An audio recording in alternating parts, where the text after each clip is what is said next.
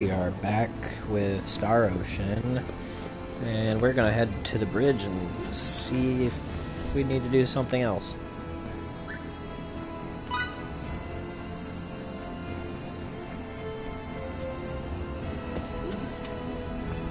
And to the bridge. How'd it go? I believe we'll have our answers soon enough. That's wonderful. Then come to the bridge ASAP. All right. The two of them get along with each other way too well.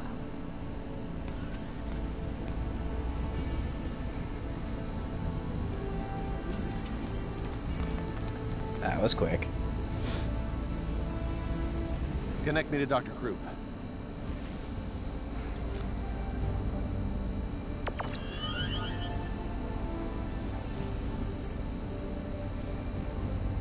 How's it coming along, Doctor? It's done. That's how it's coming, Slowpoke. Already? You never cease to amaze, Doctor. Well, let's cut to the chase. You'll need to both reprogram some aspects of the software and physically apply symbols to the outside of the gravitic warp engine. Imbue the warp engine with symbols? I would never have thought of that. It's possible, and I can rewrite the software from here. But the symbols are the real problem. Sadly for you, I'm not a symbometrics expert. I don't know a thing about how to imbue objects with symbols. Dr. Krupp, can you show me a list of the symbols we need?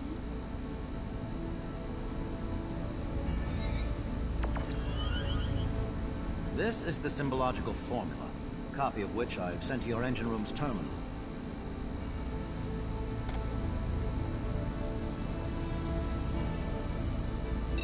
It looks pretty intricate, but I should be okay. What? Are you kidding me? They're the same as signets in principle, so... Anyway, I've never done such long and complex ones before, but I'll give it all I've got. Excellent. Say, what was your name again? Fiore. Fiore Brunelli. I'll have to remember that. Very well, let me start rewriting the program. If you can faithfully reproduce the formula I sent, we shouldn't have any problems. Got it. Imbue that engine good. Leave it to me.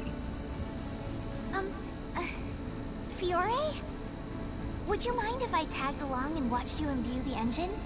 I've never seen anyone imbue an object before, so I can't help but be curious. I suppose it's only natural for a signaturge to be interested in this kind of thing. Mind if she comes too, Anne? Of course, no objections here. Yes! You should come with me and see it for yourself, Fidel. You weren't around when I got mine imbued, so I bet you've never seen it perform before, right? What? I don't know. It can't hurt to acquire some new knowledge. I don't see why you would refuse. She speaks the truth. There's never a reason to turn down a request from a lady. Captain?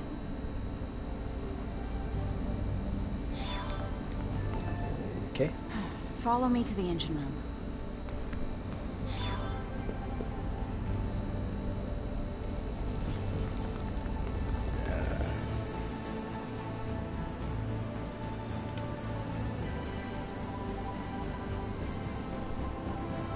Deck 3. Engine room.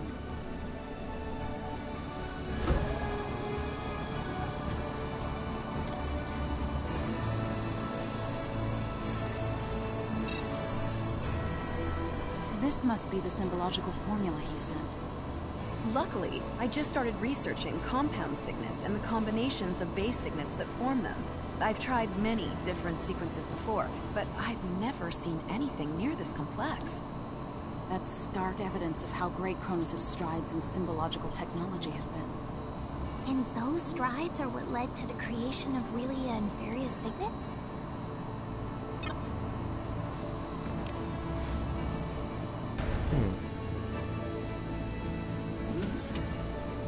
This is the engine room. The gravitic warp engine's core should be right up ahead.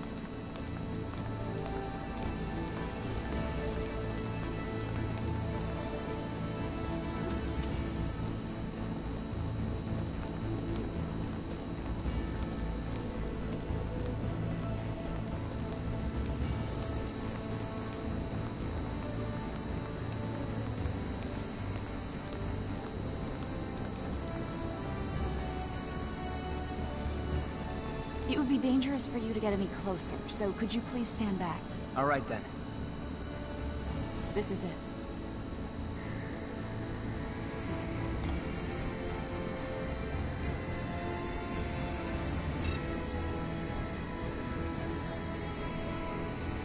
Okay, Fiore. I'll bring up the symbological formula on this terminal, and you can do the actual imbuing. If you want to view the formula from a different angle, or have any questions at all, please let me know. Thanks. You know, I don't think I'll ever get over feeling nervous when I have to imbue someone else's stuff.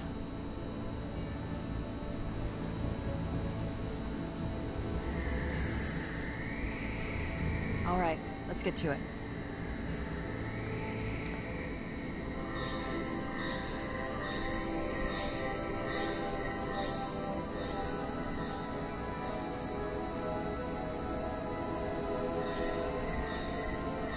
Incredible. So this is what imbuing looks like.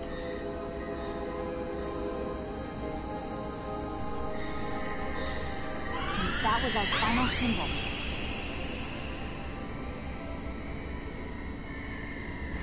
Thank goodness. It's all over. Congratulations on a job well done, Fiore. Are you okay? I am tired, but I do want to see the results of all this. I suppose we should make our way to the bridge now.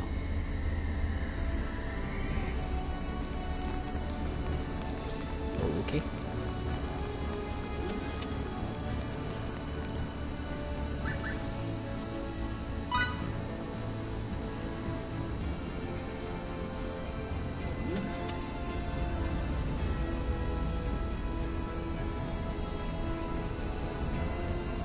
I've updated the software.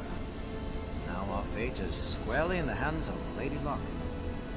I thought you might like to know, Captain, that I've never done this without running months of tests first. If this ends in failure, I'll apologize to you all in heaven. I highly doubt that'll be necessary. I'll cut the power to the engine if I see any abnormalities. I see. Shut down regular warp engines. Yes, sir. Shutting down regular warp engines. First, we need to see if it can even start. Now, engage gravitic warp engine. Aye, aye, sir. Engaging the gravitic warp engine. What's going on? Come on. The gravitic engine's up and running. Warp 1.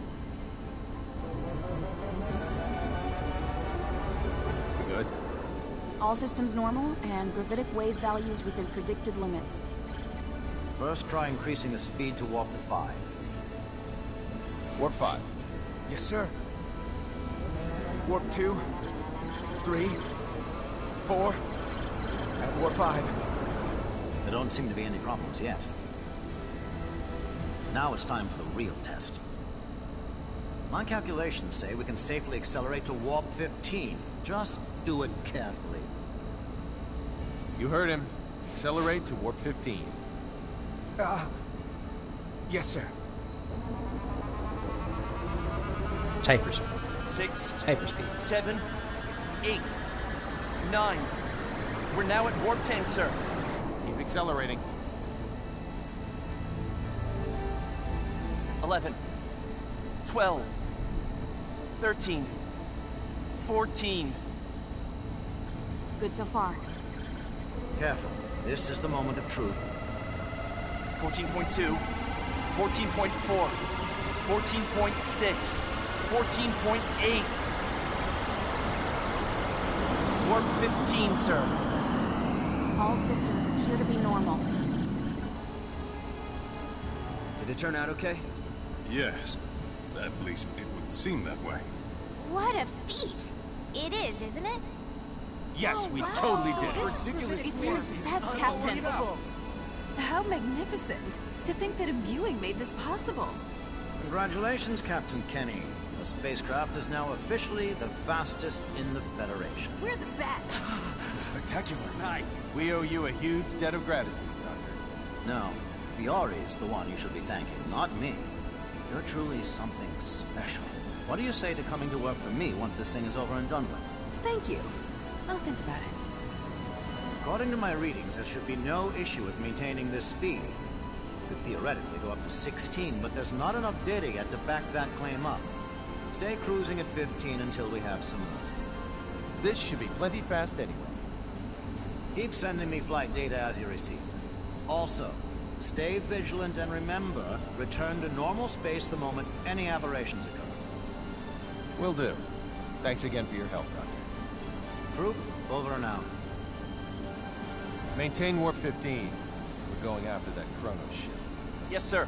Now plotting our course. At this speed, it shouldn't take long to catch up with them.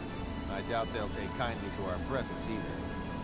In the event they engage us right after emerging from subspace, get some rest while you can.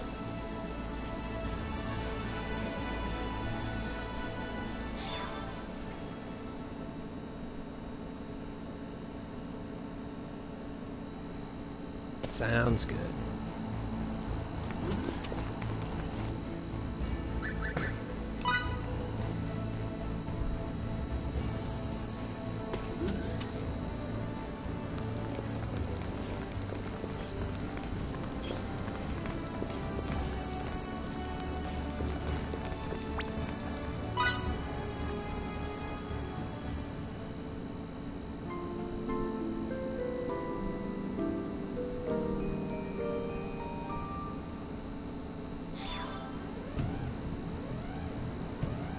Red alert. All hands to battle stations. Faithlessness, come to the bridge immediately. I repeat, we're on red alert. All hands to battle stations.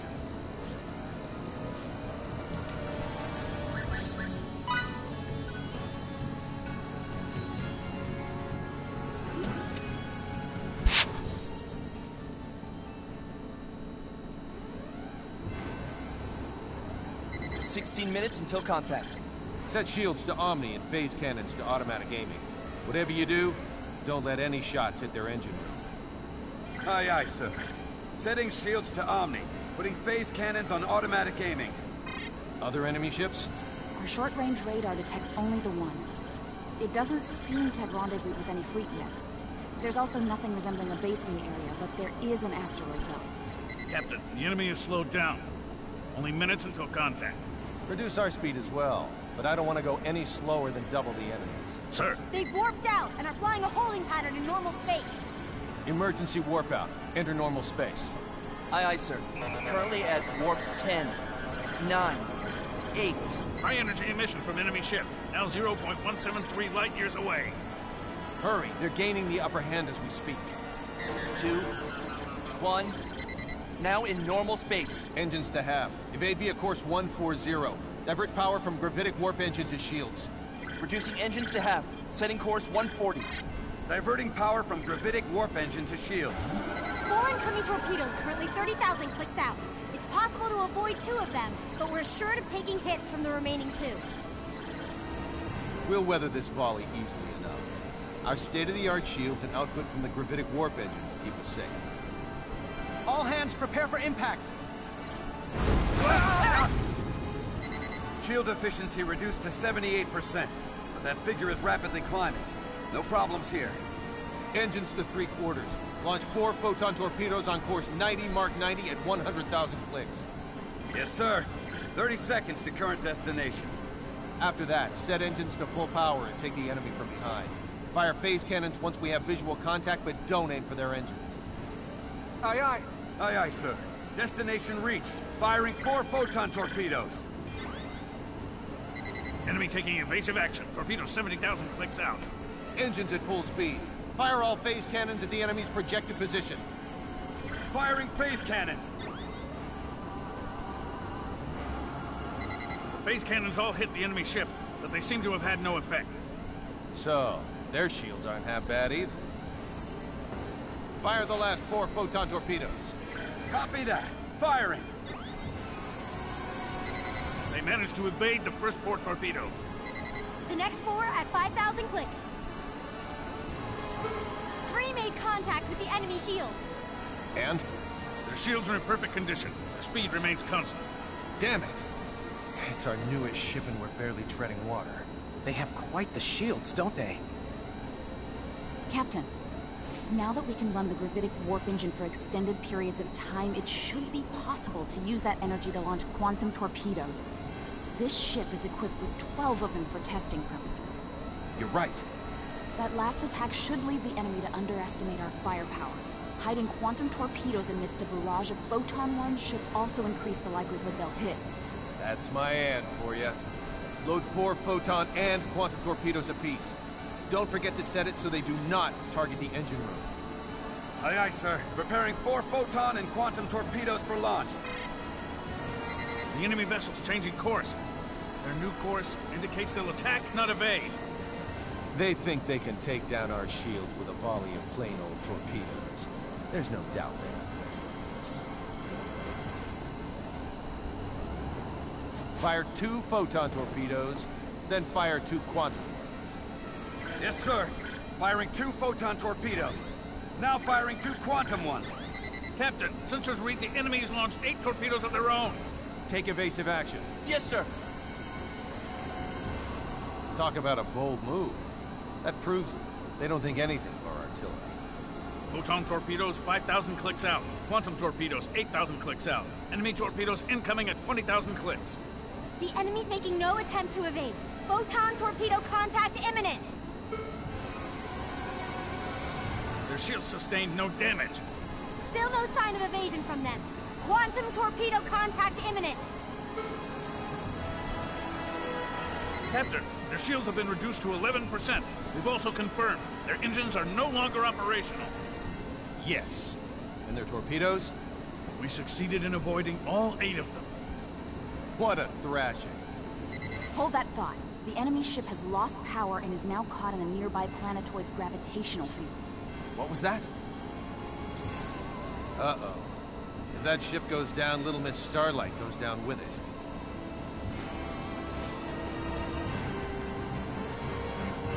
Engines at half speed. Pull to within 10 clicks of the enemy. 10 clicks, sir? There's nothing their ship can do to us. It's lost all power and gone utterly silent. Understood. Engines to half speed.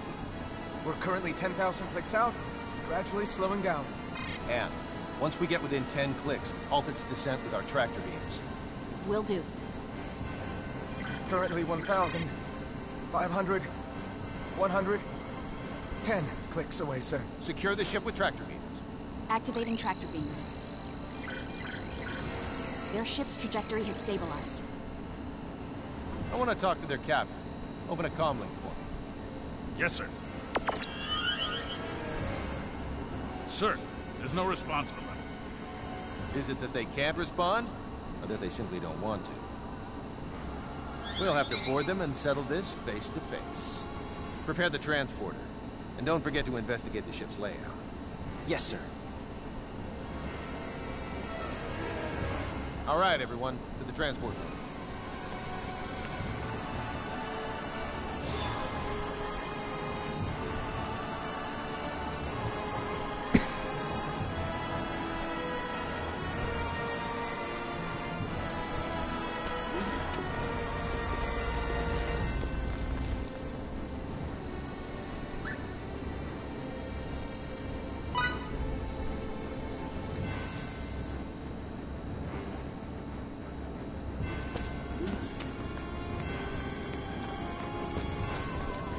Delacroix, what's the situation inside their ship?